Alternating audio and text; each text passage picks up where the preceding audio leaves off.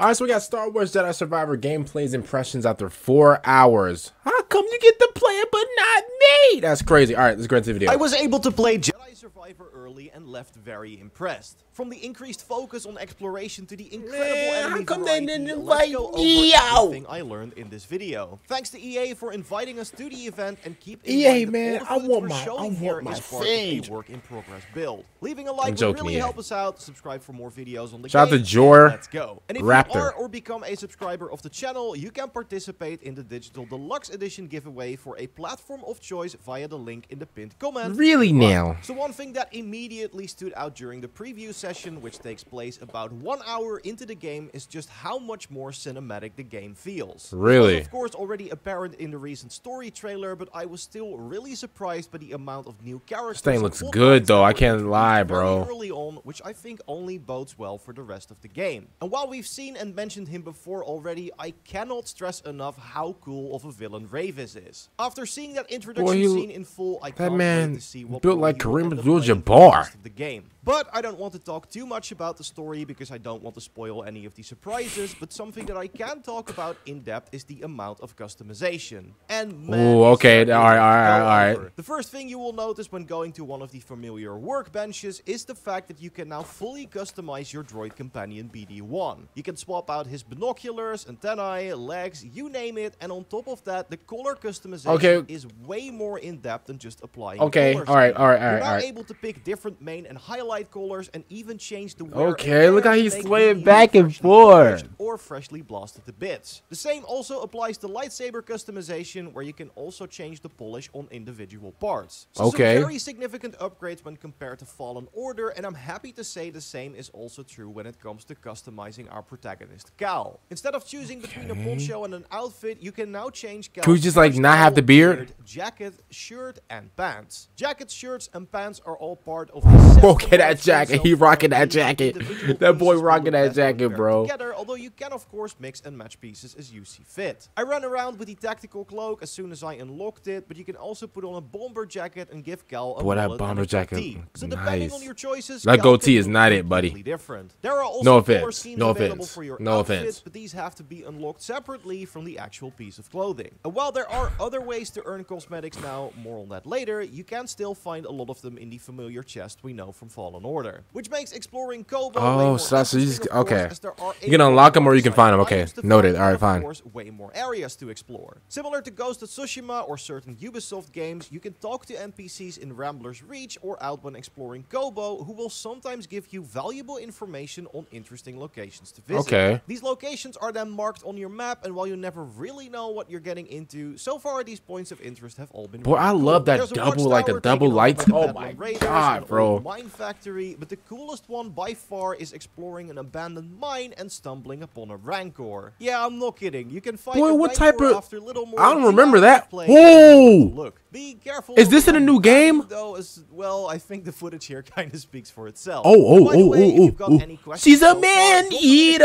As we plan to do a Q&A video next, where we try to answer your questions based on my 4-hour experience. So yes, exploring and unlocking cosmetics is of course. Okay, he looks somewhat decent with a little mullet. Okay. The fact that there are a lot of unlockable upgrades to make Cal even more of a powerhouse. You can find these blue crystals on both the main path and when exploring, and these can contain things like health and force upgrades, skill points, or even better perks. The way those work is pretty simple, but it adds another welcome layer of depth to Jedi Survivor's combat. You start out with 3 slots, but the game immediately tells you that you are able to increase that number over the course of the game, which you'll want to do because more powerful perks can take up and you can deflect the. I was able to find 2 of them during my play session. I can't wait till this comes out. Took up 1 slot and increased your guard meaning you can block. Get over here! But the shatter perk I came across a little. Bro, he's getting mixed up, bro. No type of defense, nothing. Your guard damage against enemies. Hey, so far, these are mostly passive and not so much an earth-shattering change to Cal's abilities, but more of a Cal going stupid. Specific part of your playstyle. But with 25 of them in total, I'm sure there's going to be some tough choices that need to be made. Although you can swap them out freely at any meditation focus points, parry, to experiment to your heart's content. Now, one thing I haven't really touched on is the importance of Rambler's Reach, which is a settlement on Kobo that, at least for now, serves as your home base. You'll have a lot of reasons to return here as you can recruit new NPCs to come here and unlock new features. An example of this is okay. an interaction with the DJ Ash and her droid DD, who will set up a DJ booth in the cantina after you talk to them. Yeah, okay. As a jukebox with new songs being purchasable from Doma, another NPC in Rambler's Reach that will also sell you tons of different cosmetics like a cool Corsair jacket. To buy her wares, you need a unique resource known as Priorite shards. I was able to find plenty of they had us rocking a 2009 Randy Orton ball cut. Lying around, and some of them are carried by these scavenger droids that will run away and dig themselves into the ground if they feel threatened. I was able to sneak up on one and get it that way, but once they spot you, they're pretty tricky to get a hold of. Really? I'm also pretty sure there are more unique resources than just Priorite, so I'm betting Doma isn't the only merchant willing to sell us cool stuff. Oh, that's alright. Oh, you got the Dr. Disrespect. Find plant seeds in the open world and make no disrespect to Dr. Disrespect, man. New interactions and shout out to the Go, bro. People living in the settlement after hitting major story beats. So again, there will be plenty of reasons to return here on the regular, which is of course even easier thanks to the addition of fast travel that allows you to instantly teleport to any previously unlocked meditation point. Now there are instances in which fast travel is blocked, mostly when you're in a specific area for the story, so I didn't even say that, I'm sorry. Other than that, there are no restrictions. And you'll still be able to unlock a lot of shortcuts, so coming back to a previously visited area with the abilities to unlock some new secrets is going to be a breeze. Cal's newly found ability to tame animals also really helps with this. I was able to try out both the mount, which is called a Neko, and the flying belter that you can use as a glider on Kobo. The belter can help you quickly cross long distances from a high vantage point, although there are gusts of wind that you can use to regain altitude if you fly over them. That boy the Neko, flying. on top of being really cute and a much faster way of getting around, is also a tool you can use to reach new areas thanks to its high jump. Thanks, bro. Appreciate it. Jump, Cal leaps off the Neko's back in mid-air, allowing you to reach much higher than. That's pretty fire. You can like you could use your environment to. That's fire. I like that. One of these creatures, you can use it on any that you. Man, this looks really good, bro. Neko with a different pattern or color on the fur that you like more, you can tame that one and bring it back to the stables in Rambler's Reach for later use. Really? You want one that matches your lightsaber color, which is of course something you can still customize. Oh my god. Oh my god. I can't lie. Pink looks absolutely amazing as a lightsaber, bro. Meditation point. Quick saber. If you don't know, in Jedi Survivor, Cal will have access to 5 different lightsaber stances. Single-bladed, dual-bladed, dual-wield, cross-guard, and a saber blaster stance. You can comment down below, like which one do you guys prefer? Anytime, but you can I like the duo one. Between your available options by selecting stances when meditating.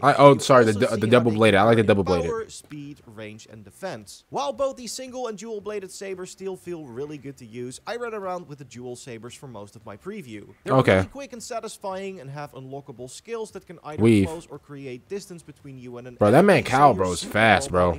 He's very fast. Off the skill tree, this still works in a similar fashion to Fallen Order, although your options are greatly expanded. So you earn XP by defeating enemies, and when the bar fills up, you get a skill point, but you of course lose progress towards your next skill point if you die. And that's going to be even more of a problem in Jedi Survivor, as there will be a lot more skills to choose from. Each lightsaber configuration has its own skill tree, and with at least 8 unlockable skills per saber stance that was available in the demo, it's definitely smart to focus on 1 or 2 styles that you enjoy, as you're not going to a demo points needed to unlock all of them early. And wait, is there actually a demo? This is adding on top of what was already there in Fallen Order, as most of the skills you had in that game are available right off the bat in Jedi Survivor. So no need to wait before you can start get him out of here. And pulling people. There's a demo. A new trick you're able to perform, which is please tell me there's a demo. This is effectively Cal's version of a Jedi mind trick and allows you to target an enemy and make them attack their allies. I was even able to unlock an upgrade for it, which let me use it on larger beasts. You can use that on. I was able to turn this giant Biomol, a new enemy that's also very fun to fight, against a squad of stormtroopers and let it do the dirty work for me. So definitely a great way to even the. That's fire, bro. One thing I am still curious about is if upgrading powers is something we get to see more. I was only able to find the upgrade to Confusion from one of those blue crystals I mentioned earlier, but because it was part of the main story, I don't know if you can also find ability upgrades by simply exploring. I hope that is the case, but we'll have to wait and see. I've mostly focused on all the new things you can do so far, but I oh my god, that scared me. Mention the incredible enemy variety on display in these opening hours. Okay. I already mentioned the Biomol. Oh my god. Way more alien creatures that will gladly take you for their lunch if you're not careful. Mogu is a oh my god. dangerous one, on, as we already saw the He looks like a first time this menace. feature was shown in a trailer, but what we now learned is that you can give yourself Oh an my advantage God. by cutting off one of its arms. Since it uses its claws for Sloinks. most attacks, this will make it much less dangerous, but you have to admire It'd be the fine if you could, like, dedication of pick up his someone arm and still just throw it coming at him. you full force after losing an arm. We already saw a lot of the battle Oh my raiders in God. previously shown footage, but they're really fun to fight, and the banter from the battle droids never Oh fails my to please God, my Cal, you audience. showing off I at was this even point. able to face off against a new type of Imperial trooper with a shield that can be problematic to deal with if Ooh. you're without any force Oh my power. God, If you riot do, shields. I however, just get you can PTSD yank just the from shield Call of from Duty their hands alone. with force pull and then blast it With back riot in their shielders, face bro. with Oh my push for a God. quick finish. And while I was able to learn a lot more about the game thanks to my hands-on time, I was mostly left hungry for more. There were a lot of things on Cargo alone that I still wanted to complete but didn't have time for, like a 4-stair I found that leads into a challenge room with a platform puzzle. You see that laser grid coming towards you? The red side will kill you and the green side will let you pass, but each time you jump, the two halves Okay, flip now this looks sides. fun. This looks so fun. you really have to be smart about your jump timings and placing if you want to reach the end of this challenge. And all of this is available pretty much right at the start of the game, so I can only imagine the amount of cool stuff we're Really? able to discover when we get our hands on the full They have version. puzzles which is as well? only in less than a month if you'll believe it, but before that we'll have more videos on Jedi Survivor up on the channel. So subscribe to not miss those, and again, share your questions for our Bro, I upcoming love video that, in bro. the comments. Leave a like if you enjoyed this video, and if you want, you can watch our previous one on all the big improvements Jedi Survivor is making by clicking on the screen. I will see you in the next one. Goodbye.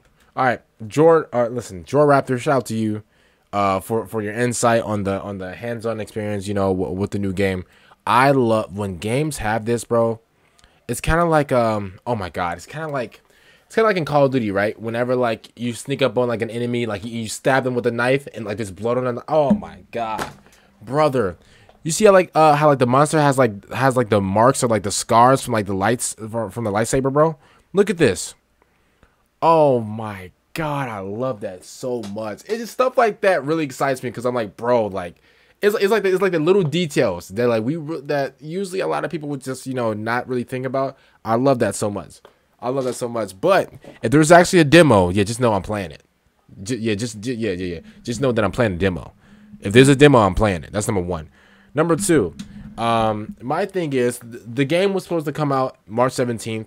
It is now April. I think the game is dropping April 20 something. I don't know like the specific date, but I know it's dropping like later April, right? I want to know why they pushed it back.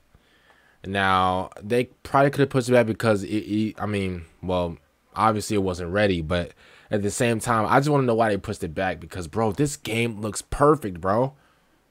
I don't know. I really don't know because, like, bro, this looks really playable. They got, like, a bunch of new things coming through, especially, like, you know, you change the buttons. Oh, my God.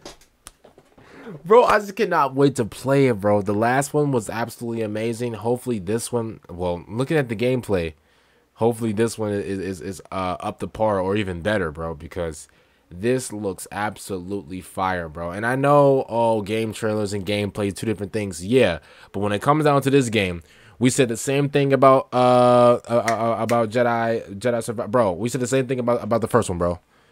We said the same thing about the first one. Whenever the first one came out in when did the first one come out? The first one come out. When did the first one come out? Don't get me to lying. 2019, was it 2018, 2019? I don't know. Whenever the first one came out, I absolutely loved it. And listen, and the trailer was fire too. And we all thought, okay, there's no way it could be that good. No, we got gameplay. Shout out to my man jorraptor, but we got gameplay. Okay, this looks absolutely fire. We got new bosses, new everything. Oh man, I'm excited. Comment down below what you guys think of Star Wars Jedi Survivor. No other words to say about me. If you guys enjoyed my reaction or yeah, whatever, make sure you guys like the video, subscribe to the channel. I'm just excited, and I'll see you guys later for the next one I'm out. And